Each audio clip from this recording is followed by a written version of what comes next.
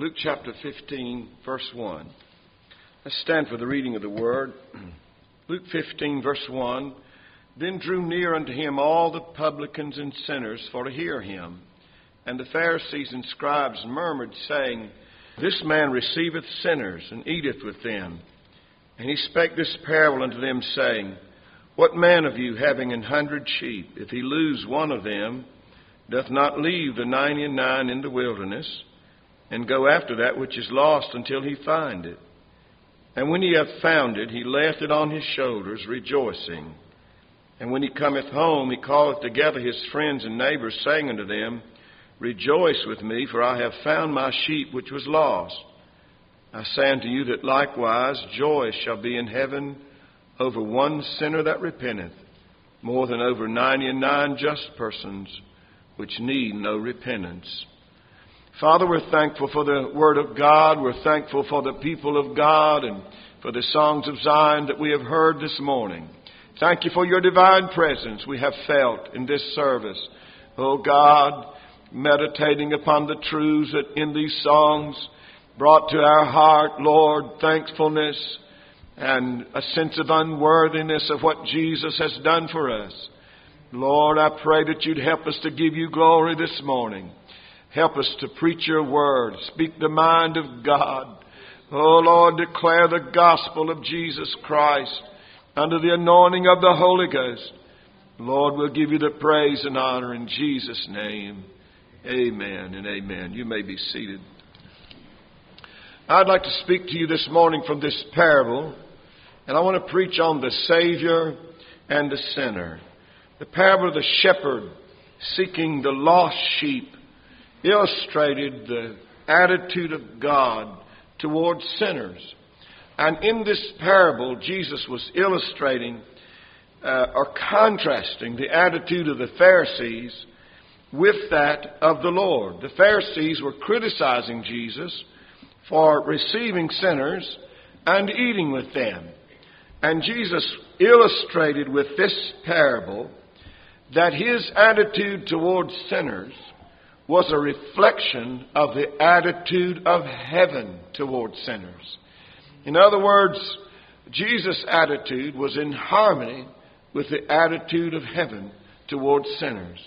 This parable includes a shepherd who notes at the end of the day that one of his fold is missing.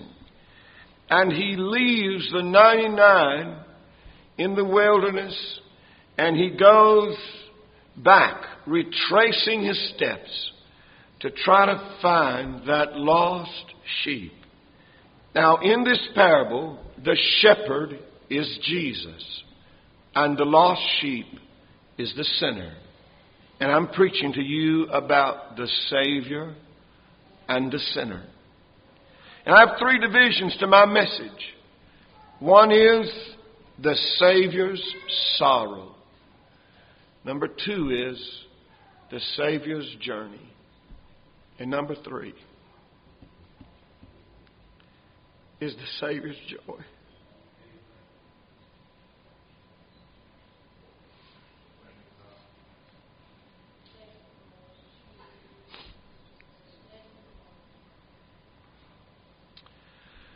I want to talk first of all about the Savior's sorrow. The Savior's sorrow resulted from his discovery of a missing soul. His eyes swept the span of time. He saw every individual soul wandering toward destruction. And in the midst of multiplied millions of people, Jesus could distinguish individuals. The whole race was lost. But he saw everyone distinctly and grieved over every individual that was lost. In Isaiah 53 and 6 says, All we like sheep have gone astray. We have turned every one to his own way. And the Lord hath laid upon Jesus the iniquity of us all. The Savior sorrowed because he saw us lost. Every one, every individual, one sheep lost. But that was every one of us. Every soul that ever lived has been born into this world with a sin nature. And we all turn to our own way. That lost sheep was every sinner that ever lived. The Savior sorrowed because of the abject condition of the sinner. He is said to be lost. You notice in my text in verse 4, what man of you having 100 sheep, if he lose one of them, doth not leave the 99 in the wilderness and go after that which is lost? This is the condition of the sinner. He is said to be lost. What is he lost from? Well, he's lost from the Savior. He's cut off from Jesus by his sin. He cannot have fellowship with the Son of God. He's cut off from divine fellowship. He wanders farther and farther from God. Every day of his life, he's wandering farther and farther away from the shepherd. He's lost to Jesus. And he's lost to the fellowship of the saints of God. He's alone in a cruel world. It seems that Jesus is emphasizing in this parable and in other parables the loneliness of the sinner. The prodigal son winds up in the swines, feeding swine, alone in the world, cut off from friends, away from Father's house, alone in the world. And Jesus is emphasizing the loneliness of the sinner, that there's something inside of the sinner that nothing can satisfy. A loneliness, a void in his life. And in being surrounded by people doesn't satisfy that loneliness, because only God can fill that void in a person's life. He is alone in the world without Christ and without the people of God. He cannot find any satisfaction in the world. He's lost. He's lost from Christ. He's lost from the people of God. And he's lost without direction. He wanders aimlessly. He has no sense of direction. He wanders aimlessly, trying to find a reason to live, trying to make sense out of life, trying to find some significance in living. He's lost. He's lost. He's lost. That's the sorrow of the Savior. The sinner is lost. The sinner's every man lost from Jesus. That is the sheep that went astray. Every man lost from Jesus. He's every white man, every black man, every brown man that's lost from Jesus. He's a Muslim. He's a Hindu. He's a Buddhist. He's an atheist.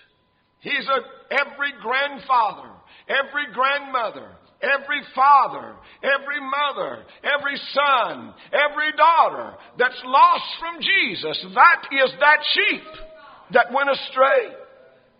He's a Chinese. He's an Arab. He's a European. He's an American. He's a Jew.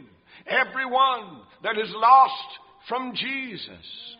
The sinner is that gambler, that murderer, that adulterer, that pedophile, that homosexual, that blasphemer, that Sabbath breaker, that polygamist. He is the abortionist. He's the liar. He's the robber of God. He's the drunk. He's the transsexual. He's the despiser of parents. That's that sheep that got lost. The sinner is every Baptist, every Presbyterian, every Methodist, every Holiness, every Pentecostal that's absent from Jesus, that's that sheep that got lost. Every sinner contributes to the sorrow of the Savior. It don't matter where they come from, what their religion is, what color is their skin. Every sinner contributes to the sorrow of the Savior. And I will tell you, sinner, if you're here this morning, you may not miss Jesus, but He misses you. You may not miss Him, but He misses you. He noticed you're gone. You're gone. And your condition is a catastrophe begun, and He knows that. We have a record of Jesus weeping over sinners as He made His way to Jerusalem to be crucified. He wept over Jerusalem. He saw the ultimate end of their rebellion. And their impending calamity made the Savior cry. Jesus wept over sinners. Sinner, it is your perilous position that brings sorrow to the Savior. Secondly, I want to talk about the Savior's journey. The love of the Savior for the sinner compelled Him to try to save that sinner from destruction.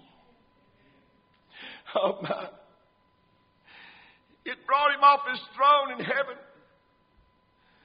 This shepherd in this text, he went after that one which was lost. He left the 99. He went after that which was lost. Jesus was moved with compassion for sinners, and He undertook a journey, a long journey, an infinite journey for their salvation. He, according to Paul in Philippians 2, Jesus, being in the form of God, emptied Himself of the privileges of deity and submitted to experience earth sorrows, even to experience the shamefulness of a death on the cross. The writer in Hebrews tells us that Jesus did not stop at the level of angels, but He made a journey on down past the level of angels, took on Him the nature of a man. His journey was a long journey from the throne of heaven to the cross of Calvary. He descended a long ways to rescue that sheep that was lost. It took Him to a shameful cross. He explained His reason for undertaking this long journey in Luke chapter 19 and verse 10. For the Son of Man is come to seek and to save that which was lost. This is the reason for that infinite journey from the throne of heaven to an old rugged cross. The Son of Man is come to seek and to save that which was lost. On this Mission Sunday, I want to read to you the story of the first missionary. So you're going to leave. Yes, Father, I've got to preach to them. They need the good news so badly, I have to go. It'll be so different for you, son. You may not like it. They are not like us. I know, Father. You know you have to live with them. You'll have to eat their food. You'll have to speak their language. You'll have to share their joys and their sorrows, their problems and their pains. I know, Father, and I'm prepared for it. And the situation there is not good. There's a lot of political turmoil. The economy's bad. And the people are restless. They won't be receptive to spiritual things. They won't listen. but some will, Father. And if I do not go, what will happen to them? I know how you feel, son. I don't want any of them to be lost either. I want them all to know the truth and be saved. I want you to go, but you're my son. And I want to be sure that you know what you're doing, that you know the sacrifice you have to make, the risk that you'll be taking, the dangers involved. If you leave me, you'll be leaving home, comfort, and safety. It's your life I'm talking about. Are you willing to give all that up? I'm willing, Father. Then go, son, and my love goes with you. And Jesus went. The first missionary. He went to a world he wasn't from. He went to the world, came into his own, and his own received him not. He came into a world that he made and was rejected by that world. The poet described the poignant journey of the Savior. Listen to this. But none of the ransomed ever knew how deep were the waters crossed, how dark was the night that the Lord passed through, ere he found his sheep that was lost. Out in the desert he heard its cry, sick and helpless and ready to die. Lord, whence are those blood drops all the way that marked out the mountain's track? They were shed for one who had gone astray, ere the shepherd could bring him back. Lord, whence are thy hands so rent and torn? They're pierced tonight by many a thorn. The love of the Savior took him off of his throne, carried him into the deep, dark ravine of death to find a lost sinner like you and like me. It was a long journey, the Savior's journey. Finally, I want to tell you about the Savior's joy. The greatest joy of heaven is the salvation of sinners. When the shepherd found that lost sheep, he put it on his shoulders, rejoicing. He brought it home and included his friends and his neighbors in his celebration. Come, celebrate with me. I have found my sheep that was lost. I'm telling you, if you'll let Jesus get his nail-scarred hands on you, he'll save you. He'll pull you to safety. Now, I'll tell you, he's not going to berate you for your rebellion. He's not going to berate you for the cost of the rescue. And it cost a lot to get you out. But he's not going to berate you for the cost of the rescue. He's reaching into sin's pit this morning. He's reaching for the whoremonger. He's reaching for the harlot. He's reaching for the drug addict. He's reaching for the drunkard. He's stretching out nail-scarred hands to rescue that man hooked on pornography and the person that's captivated by the casino. He's made his journey for the pervert. You hear me? I said he made his journey for the pervert and for the sodomite and for the pedophile. I'm telling you, Jesus Christ made a long journey to rescue dirty, filthy sheep that had gone astray. If you're here and you're lost without Jesus, Jesus is calling your name. And if you'll reach up, there's a nail-scarred hand reaching down. Now, I remember reading about the last person rescued at Ground Zero, Janelle Guzman, 33 years old, trapped under the rubbish of the World Trade Center. And for 27 hours, trapped under the concrete and the rubble. She went to sleep, exhausted, woke up. She could hear voices. She began to cry, scream for help. Somehow, through the rubble, she made her way up, her hand through that rubble until she got her hand out in the air. And when she got her hand out in the air, she felt a hand closing over her hand. She knew somebody had found her and they rescued her. I'm telling you, from the rubble of sin, from the disaster of sin, if you'll just slip up your hand, there's a nail-scarred hand that'll slip in yours. He came a long way. He came a long way to rescue your soul. You may be afraid you're not up to the grueling journey ahead. You feel like you can't live it. I want Sister Judy to come. And there's a lot of souls that stay away from Jesus. They don't ever reach up because they're afraid. They're afraid of that grueling journey. They're afraid they can't live it. But fear not. The shepherd took that lost sheep and he picked it up and he put it on his shoulders and he carried that sheep. Yes, he did. All the way home. Thank you, Jesus. Hallelujah. Just let him carry you.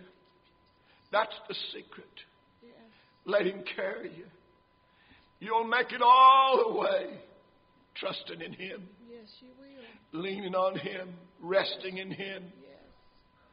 And you'll have a joyous journey. It won't be like the devil tells you. It'll be a joyous journey. If you just keep your mind on where you're going and who it is that's taking you there. The one that's bearing you on his strong back. He's happy to have you. And he's rejoicing, going up the way, carrying you. And if you come to Jesus this morning, there'll be a news flash in heaven about your rescue and your repenting of sin. And heaven is going to have a celebration. And you can send word to Jesus or by Jesus for those people who are waiting in heaven and tell them, I'm on my way now. I'm coming home. I'm on my way. I pastored down in Georgia for 5 years at Galilee Holiness Church. One of the brothers in the church had a son, lived not far from the church, Kinsey Wood. Kinsey and his family had gas space heaters, and one night those space heaters poisoned their house with fumes. Sister Wood found them. They were delirious. Took them to the hospital. I went to see Kinsey, his family. I talked to him about his souls at Kimsey. God spared you, spared your family. You need the Lord. He was tender. He wept. He cried. I know. I need God. But when he got out, he forgot about God. Went back to his old ways. Money was on his mind. And God was pushed to the side. Years went by. Many years went by, maybe 30 years. One day, right here, I got a call from Kinsey Wood. I want to let you know, preacher, I got saved. I've got leukemia. I'm a dying man. But I've gotten saved. want you to pray for me. God will heal me. And Kimsey started going to the same church his mom and dad went to. Time went on. Kimsey didn't get well. He finally died of leukemia. But Kimsey is a testimony to the persistence of the Savior, who sought until He found him. You don't give up too easy. 30 years. But Jesus stayed on the trail. And 30 years later, Kimsey called and said, "Preacher, I want to let you know I got saved."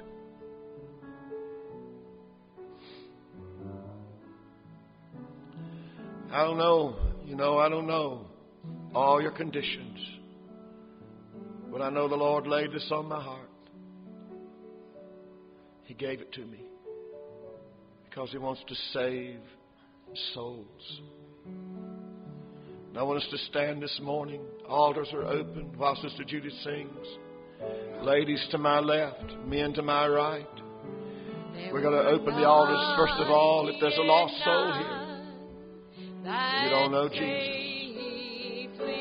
I've told you about the Savior's sorrow, about the Savior's journey, and about the Savior's joy over one soul getting right with God. One was out on the hills away, far off from the gates of gold. From the rubble of sin, if you'll raise that hand to Jesus, on the mountain, there's a nail-scarred hand reaching down. and bare, away from the tender shepherd's care, away from the tender shepherd's While we wait just a few moments here for any lost soul among us, Lord, thou surrender your heart and life to hast Jesus. Thy 99, are they not enough for thee? Why hold out on Jesus? But the shepherd, The goodness of God that leads us to repentance. Look at how Jesus loved you. Has wandered away. Is there any soul here From me, hungry to know the Lord? Hungry and all to get out of the mess you're in? the road Hungry to be rescued? Thirsty to know the Lord? I go to the desert to find my sheep. I go to the desert to find my sheep. But none of the ransom Sing it, ever knew how deep were the waters crossed, nor how dark was the night that the Lord passed through ere He found His sheep that was lost. Out in the desert He heard its cry, sick and helpless and ready to die. Sick and helpless and